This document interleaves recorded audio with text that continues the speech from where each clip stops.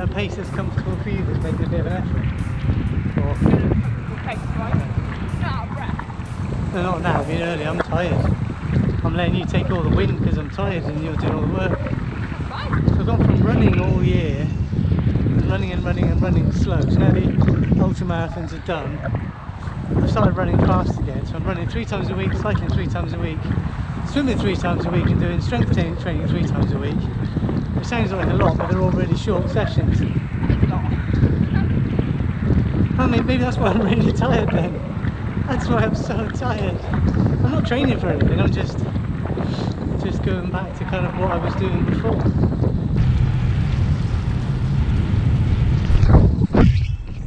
Kim is all big ring all the time.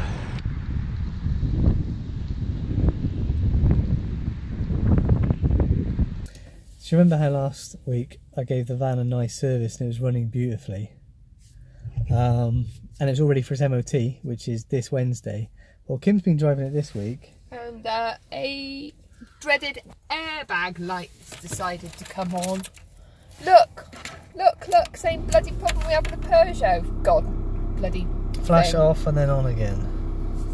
That's it. So I got massive headache. So if you go to a VW garage and say, and they replace like, it's probably the airbag ECU or something like that. It's an easy £500 or more. What I want to do is, I've been meaning to do this for ages, is get a little tool so I can do the engine diagnostics, right? So you can check the error codes in the van and that sort of thing. And I haven't got a Windows laptop at the moment, so I thought I'd try one of the Bluetooth dongles and do it on Android and see what I can find out.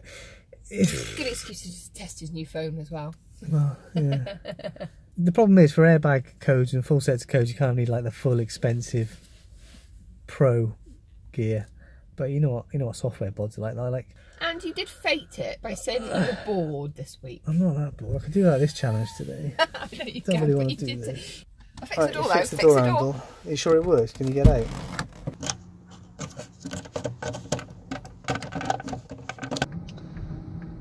It's doing its thing.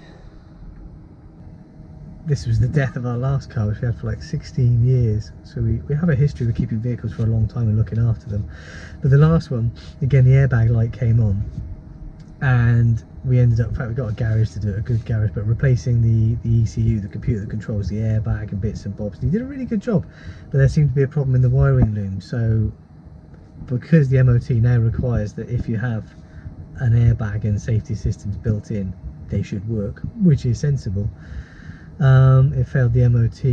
We fixed it, it passed the MOT. A year later it failed again, and we spent a bunch of money on it, and then that was it, game over. But it wasn't a simple thing, it was a hidden wiring issue. So I'm just hoping this one isn't, you know, same again. So if you're a car nerd, these little tools and all the cool apps you can get on your smartphone can give you a whole ton of cool information. And in fact, on a lot of cars you can tweak various settings and change all sorts of things, and you can, it's like it's kind of like your Garmin on your bike. I'm having no luck, trying lots of different apps, a lot of reading around. I know there are issues that I don't think it's going to work. I think this is going to be going to the garage. I guess we're not going to go climbing today then either. More bouldering, I'll go for a run instead.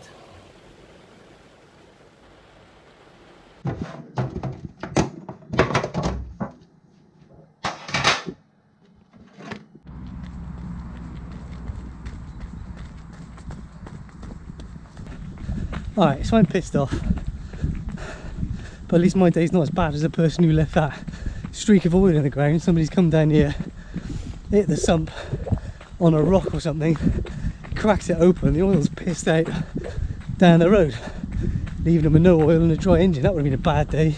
Timing of the thing, if it happened 6 months ago, you'd be like, oh, the airbag lights come on, I better get that fixed. But friggin' 4 days before the MOT, I mean, come on.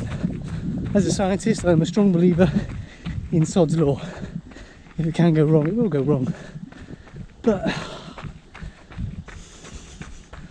so I'm in the woods shouting at a camera, because that works, doesn't it? I think another point of this video is that, you know how on Instagram in YouTube and vlogs and that, everybody shows off, oh, I'm having a lovely time, oh, I'm on the beach, and I just wanted to point out that sometimes life is a load of crap. This isn't even a big problem. It's not a big problem. It's going to cost me a bundle of money. It's just... Anyway, if you noticed, I'm out of breath. So that's the other problem, isn't it? Is that I finished all my ultra marathons for the year.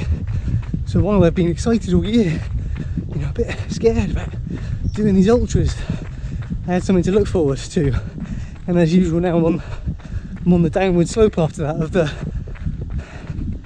What's my next challenge? What do I do next? Well, I don't know.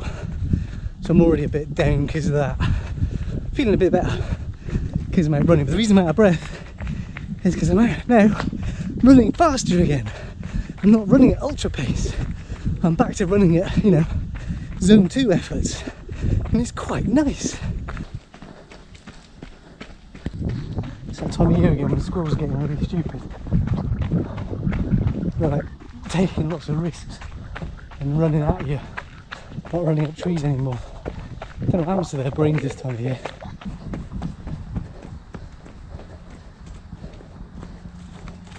See what I mean? The other big thing I've been doing this week, which you would have seen from the beginning of last week's video, is that I've switched from iPhone to Android, and the world has not ended. Who knew? And I've been using iPhone, Android, Windows Phone interchangeably for years, but iPhones would be my main phone. I'm just pissed off again with Apple and their stupidly expensive stuff that isn't even that good. I'm not doing the notch, but yeah, it all works fine. That said, if anybody sent me iMessages and I haven't replied, they might have disappeared into the ether. I did what I was supposed to do, but I'm not entirely sure it worked properly. But so what do you reckon? Does it look faster? Feels faster. Yeah, it's faster. Not actually proper fast where I was, but you know. It does feel good to run faster again. Yeah, right. Feeling a bit better now. Maybe I should have gone running first thing this morning, but the van was on my mind, so I did that first.